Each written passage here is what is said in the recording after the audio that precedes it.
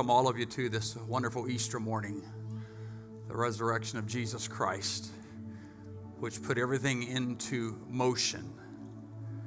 This is Love is our series that begins today. I'm preaching this morning about love that forgives. Love that forgives. In honor of the word of the Lord, which is our custom around here, could I ask you to stand one more time? Luke chapter 24, the gospel according to Luke. Again, thank you for being here. To the praise team, thank you for your investment in this church service. Praise God. What a wonderful day. Praying everybody will have a great afternoon. Enjoy your families, your Easter eggs, all these things. Luke chapter 24 reads as so. Very early Sunday morning, the women came to the tomb where Jesus' body was laid. They brought the sweet-smelling spices they had prepared. They saw that the heavy stone that covered the entrance had been rolled away. They went in, and here's the whole Easter celebration. But they did not find the body of the Lord Jesus. They went in, but they did not.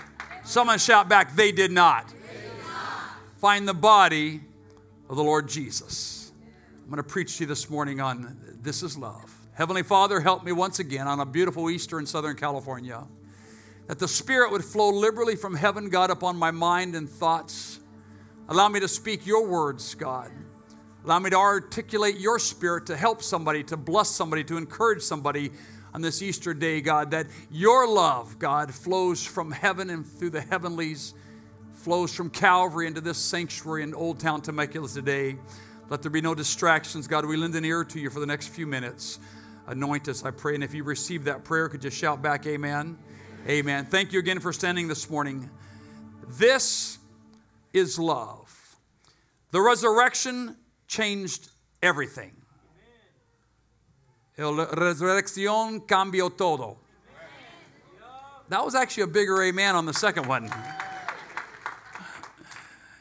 Because of the resurrection, we know what the cross is all about.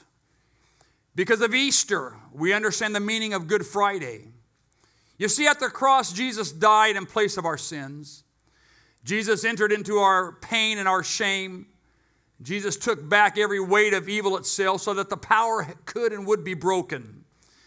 And it's because Jesus did this. He did not stay in the grave.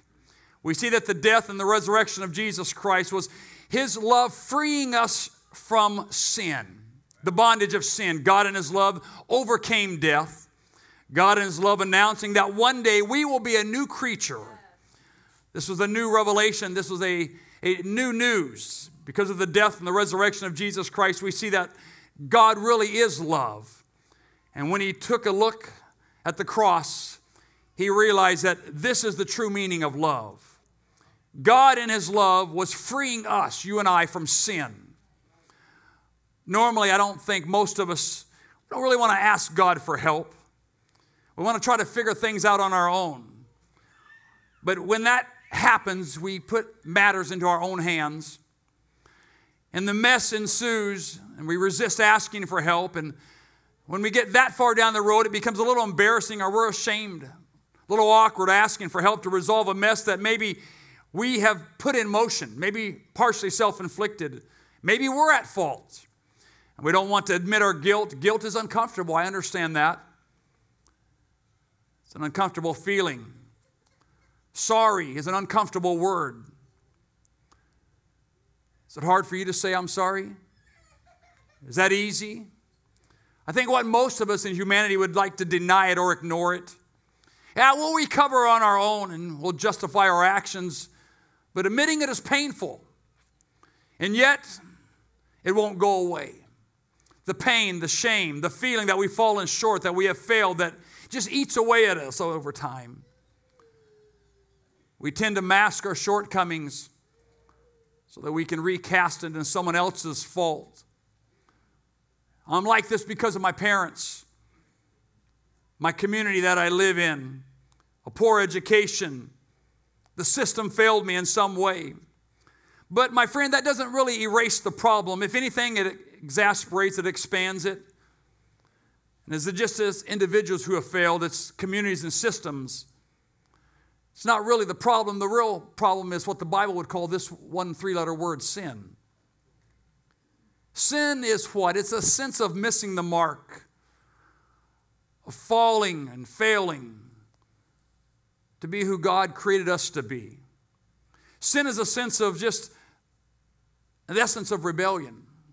What does that mean? That's a strong word. That's turning away from God. A decision to move away or against God, to be independent of God. Sin is a transgression. It's a crossing of the lines, the crossing of the boundaries, a violation of another person. Taking it all together and bringing it in, a life like that just ends us down to a dead end. A dead end road where maybe you feel exasperated and maybe you've been at a dead end road in life. There's an example in the Bible that gives me hope. One of Jesus' main followers had fallen short in a spectacular way. In fact, his failure was so dynamic and so epic that his story had to be told here. You see, his name was Peter. He wasn't just a follower of Christ. He was one of his closest friends. And his sin was not just crossing the line in a minor area, but it was a big shortcoming. His sin was a flat-out denial of Jesus Christ. Peter, rubbing shoulders with Jesus, living a life and traveling, seeing the miraculous, the miracles, the signs, and the wonders. And we know the story. When it came to crunch time, when the pressure was on, Peter denied him. And then now Peter has to live with that shame and that guilt, that condemnation that he looks back and, oh, if I could only play it over again. If I could only roll the clock back and I could make a different decision. And maybe you're here this morning and you wish, if I could just only have said no to that phone call or not gone to that place. If I would have just kind of stayed in that night. If I would have kind of just erased that one day from my life. I wouldn't feel all the shame and the guilt. But that's past. That's the past. And we don't have no way to reach back in the past. I think all of us here, there's not one of us among us that say, you know what, if I had things to do over again, in some situations I would make a different decision. I think the answer is yes among us all. But since I can't go back, Brother Blair, I've got to understand I'm here today and I want to move forward. Peter finds himself that way. I denied the Christ blatantly, overtly, just straight up. I don't know him. It's kind of called on it by a little girl. Talks about him. We hear the news of Jesus is alive, and Peter and John ran to the empty tomb, and John got there first, the Bible says, and Peter would follow. And I imagine Peter's following a little tentative and behind, and John seeing the grave clothes lying there, stained and soiled in an empty tomb, and Peter thought, I wonder, what's going on here? Jesus appears to the disciples passing through locked doors as if that weren't enough, and Thomas asked him, hey, let me see your wounds. Who are you? Are you really the Jesus we knew? He shows him his hands and his feet. At this point, I'm thinking, what's Peter thinking? What's Peter feeling like? Jesus is alive? Maybe it only makes things worse, does it? Knowing that I should not have denied him. But he knows that I did. How could I ever face him? See, it's hard to say I'm sorry. Especially when the wrong cuts deep. How could Peter ever recover from this? Peter was supposed to be the leader. Peter walked on water. He had confessed him as the Messiah. And then now he denies him. Think about this. How could Peter's credibility be regained with Jesus and his friends? I'm sure this hung over him. You see, this is what I know, that shame isolates people. It tells us that we're the only ones. It says that our sin is uniquely disqualifying, and no one else has done anything ever quite like this. It makes us the exception in the worst way. That's what sin does. That's what guilt does. That's what shame does. We're the only person who can't be forgiven. We've done the one thing that cannot be set right. We've gone past the point of no return. We've fallen too far. As the Bible puts it in Romans, the wages of sin is death, and the enemy just pounds that into our life. The wages of sin is death. The wages of sin is death. Shame, the kind that comes from guilt, tells us that our story is over and your story is without Jesus. But here's the beautiful thing. Watch this. Jesus meets Peter where he's at. Peter tries to retreat to his old familiar place, to his comfort zone. And Jesus meets him there. You see, when we retreat in shame, Jesus comes after us again and again and again. I love the song we sing. It's called Reckless Love. The words say, the overwhelming, never-ending, reckless love of God. Oh, it chases me down, fights till I'm found, leaves the 90 and 9. I couldn't earn it, and I don't deserve it. Still, you gave yourself away. Oh, the overwhelming, never-ending, reckless love of God. And maybe in the context of that song and where you live this morning, God's love is trying to chase you down and find you and leave the 90 and 9. I know we don't earn it, we don't deserve it, but because of Calvary, He gave Himself away. He hung on a cross some 2,000 years ago, which was preceding the outpouring of the Spirit, which the Spirit is what cleanses us and makes us redeemable. That is the love I'm preaching about. That is the love that forgives. That is the love that restores. That is the love that mends. That is the love that opens up the door to usher us back into a relationship with God. What a love. He will never stop chasing you. Say, well, I don't deserve to be chased. Well, that's your opinion, but that's not the Calvary's opinion. I've given up on God. That's your opinion. That's not Calvary's opinion. I don't even know if I believe in a God. That's not Calvary's opinion. Because He's going to still pursue you. Because Calvary is not in vain. He came to seek and to save everybody. Everybody, I said. The blood of Calvary reaches to the highest mountain and it flows to the lowest valley. And it reaches over every person. And anything that we've ever done, it can be put under the blood of Calvary. You can never do nothing so great and so grand and so out there so far that the blood of Calvary cannot cover it and wash away your sins. I need to tell you that. How's that? Because that's love. You can never go too far that the love of God can't find you. You can never hide in such a secluded place that the love of God cannot find you somewhere. You see, because He finds the heart, He finds the mind, He finds the spirit. And wherever the spirit and the heart and the mind is, that's where you are. So I feel like I need to kind of just encourage someone this morning that please understand that this is love. What is love? God's mercy and grace extending from Calvary. So I really haven't really figured it out. I haven't really lived a good life. I feel like my whole life is jaded and stained and peppered with bad decisions. That's all right, because that's the power of Calvary. That's the power of Easter, that God rose again for people like you and I, my friend. You extract the Spirit, you extract God out of any one of us, and we don't have the ability to do what's right either. But it's the liberty of God's Spirit. What Jesus did for Peter, He wants to do for us. You see, this series called This Is Love. The next 2 weeks we're going to be preaching on it again. Next week it's called Love That Conquers. Week number 3 leading up to Mother's Day, it's Love That Makes All Things New. What are you doing? I'm encouraging you to be a part of this series, 3-part series. Love is.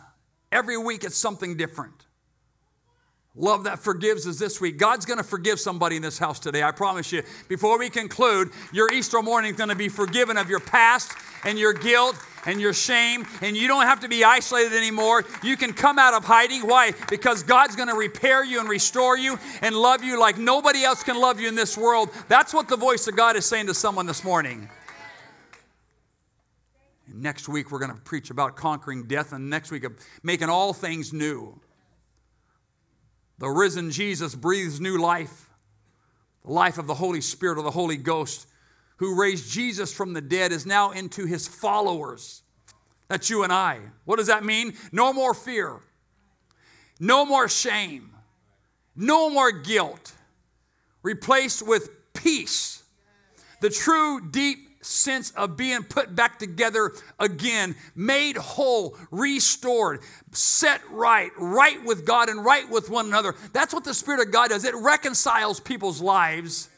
And when my life gets reconciled, it reconciles me with other people that maybe have hurt me or maybe I've hurt them. You see, the sword cuts both ways on hurts. And so it makes me who God wants me to be so I can reconcile with the people around me. And even to say I'm sorry to God is a big challenge and a tall order. But then to say I'm sorry to someone else, and maybe you're afraid, well, it's not my fault. But God helps us reconcile and restore relationships. I don't believe that any of us should be going through life with strained relationships when there's a power of God that can put things back together. I might have to put that in motion. I might have to step up. I might have to facilitate that. I might have to broker that. But you know, with the Spirit of God, God makes all things new. And when the pain gets so bad, I'm willing to step forward and get things fixed. Can you shout amen? Several years ago, I had surgery on both my hands. I'm afraid of needles, so I asked him if he could do both hands at one time. And my wife said, no, there's some things you need your own hands for. I can't help you there. I'm going to leave it right there. No, I'm not doing that. But I don't like needles. Is there another guy in the house that doesn't like needles? I'm the only sissified guy when it comes to needles. I go in the doctor's office and say, oh, what are you going to do with, where are you going to stick that? I just got healed. I'm good. The Lord's a healer. Okay, watch this. With my hand surgery, my hands were curling in. It was so painful. It would wake me up at night. I'd lay on my hands and it would hurt. The pain got so unbearable that the surgery and all I had to go through sound like much more comfort than what I'm doing with my hands, just trying to live my life. I couldn't type. I couldn't shave with my right hand. I learned to shave left-handed. I learned to brush my teeth left-handed. I learned to type left-handed. The pain was so bad, Brother Gustavo, I said, okay, that needle is probably a glorious needle. Poke it in me and let's go. But I only felt like that when the pain got so unbearable. And maybe that's where we got to get for God to restore and refresh us. They say, I'm tired of living like this. My life is not what I thought it would be. I didn't plan this. I didn't expect things to turn out this way. Part of it, I made bad decisions. Part of it, people did to me. But in the course of who I am, my life is so hurting that I need God to touch me. And you push back past that hurt and any fear or any inadequacy or any shame you might have. You say, I want this all repaired because I want to be a new person. And the pain is way more than I can take than coming out of darkness and coming out of hiding and letting God's love make me a brand new person. And maybe there's someone here this morning that say, that's exactly how I feel. Because of the resurrection, that pain can be forgiven. That pain can be taken away. That pain makes us feel like we're missing the mark. We're falling short. Our transgressions are crossing the lines. Our being forgiven because Jesus rose from the dead is a possibility today for every one of us. And maybe you're a follower of God and maybe you have God's Spirit, but maybe there's still pain in your life. I'm not preaching to just guests alone. I'm preaching to the church and the body of Christ this morning. Because pain happens along the way. And the power of sin tries to paralyze us. The power of sin tries to pattern itself after us in failure and brokenness. I like the scripture in Ephesians chapter 2 and 1. It says this, at one time you were dead because of your sins. At one time, you were dead because of your sins. But I like this other verse here, quote rather, death is the end of all possibilities. At one time. You see, to be forgiven is to be free. Free from what? Free from guilt, free from shame, free from the power that enslaves me. I'm not enslaved, I can do whatever I want. But what about in your mind and your spirit? What about the relationships in your life? What about things that have bound you that you can't seem to break free from? To be what God made us to be, to reflect His image, His wisdom, His love into this whole world. You see, this is what I know, that Peter's life changed that day. You got to understand this. You got to get the backstory. Peter walked on water. Peter was a close friend of him. And yet he makes a bad decision at just a moment. Pressure, embarrassment, insensitive. The little girl asks him about, aren't you? I know you. He tries to prove his point. But Peter's life was changed that day. I'm trying to show you what can happen when God steps into your life. And he went on to lead the start of a movement that would be called the church. Watch this. There's a section of Peter's life where he's a friend of Jesus. He walks on water. He denies him and he leaves him and he runs and he hides. And then he's the movement to be called that starts the church. In the middle of what Peter was, great, bad decisions, great, somewhere in the middle of his life, he turned back and God stepped in. Watch, you got to get this. You see, God trusted him again to start the movement of the early church in the book of Acts. Not only did Peter, this is what I think. I think that Peter struggled more with it than Jesus did. Jesus said, you know what, I trust you. I want you to be the spokesman. There's going to come a day and they're going to say, what meaneth this? And you're going to stand to the crowd that day and you're going to say, except you repent of your sins and baptize in the name of Jesus, you shall no wise enter into the kingdom of God. You've got to be born again. You've got to tell them, Peter. You see, when this happens, Peter, I'm going to be gone. I'm going to bring my spirit back 50 days later, and we're going to call it the day of Pentecost. But I'm going to trust you to lead the movement and lead the charge and the coalition. But Peter said, well, don't you remember I kind of said some bad words? And I was embarrassed. Jesus said, I forgive you. Now, not only do I forgive you, I need you to do something for me. I need you to declare what people must do to be saved. So wherever you are in your life, in your quest to be who you want to be, God wants to step in and speak. And what we do, we mask the hurt and the pain because we feel, like I've already mentioned, that we are the only one. But there are people in the house today that God has forgiven all of us. And we don't air what God has forgiven us. We don't want nobody to know. These are things between us and God. And as one person said, it's under the blood. What does that mean? Because of Calvary, I can be forgiven. And the scars and the hurt and the pain can be wiped away. And the balm of Gilead can be put on all of my deeds that were awful to God and contrary to the Word of God.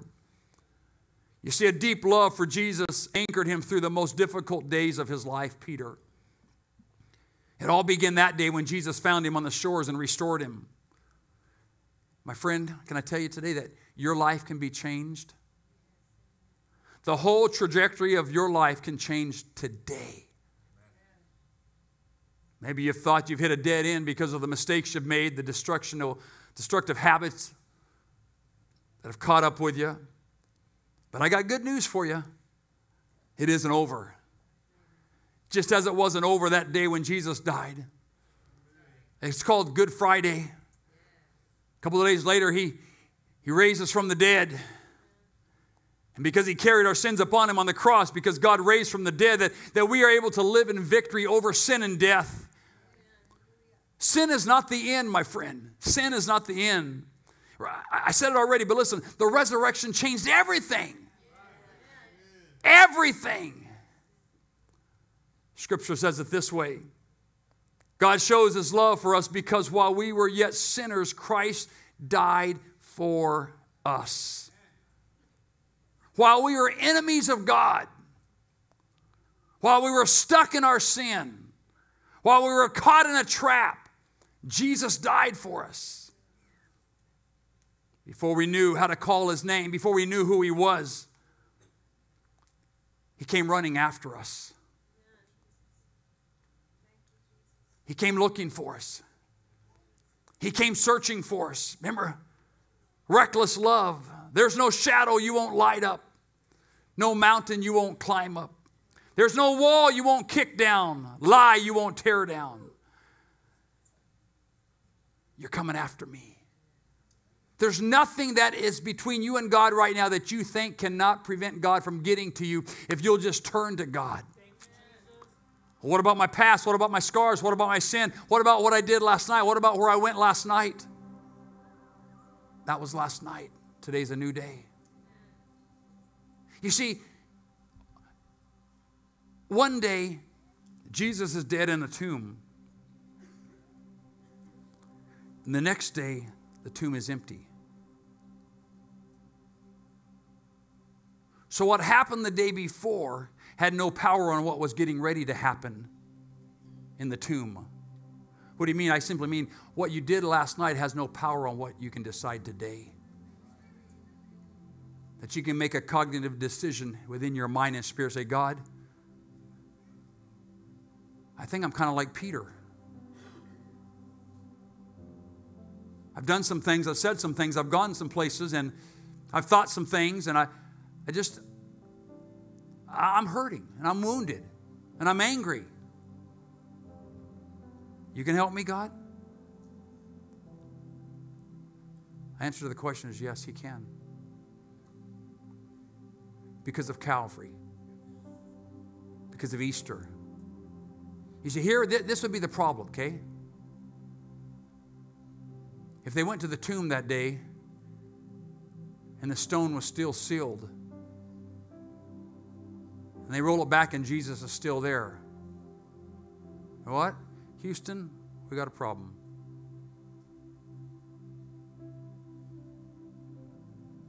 But that's not how the story is written, and it's not how it ended. The mere fact that he rose from the dead, he appeared unto his disciples 50 days later. The day of Pentecost was poured out. And although it's a tomb, the Spirit that replaced the man, Christ Jesus, is the Holy Spirit. And that is available for you and I. It lives in us. I repent of my sins. I'm baptized in the name of Jesus. What does that do? That washes away my sins. That makes me a clean vessel. And then God fills me with His Spirit. And that's how we live 2,000 years after Calvary. You see, Easter's not just a history story. If there was no Spirit of God living inside of us, you might convince me. Oh, that's just a story that died back then. That's like Christopher Columbus. He discovered America. That's over. George Washington was the first president. Oh, that's been gone for years. That's just history. But what makes this story relevant today and still alive and breathing is that there are people that have been filled with His Spirit. And it's not just a story on black and white printed paper at a print shop somewhere. It's the Spirit of the living God that allows us to break away from our hurt and our pain and reconcile with God. And when God reconciles with us, we reconcile with each other. And we become a temple of the Holy Spirit because of the Spirit of God. And today, I can be a new creature. You see, this is love right here. And it can change everything. This is love. Our series, this is love. And this changes everything. Could you stand with me this morning as I close?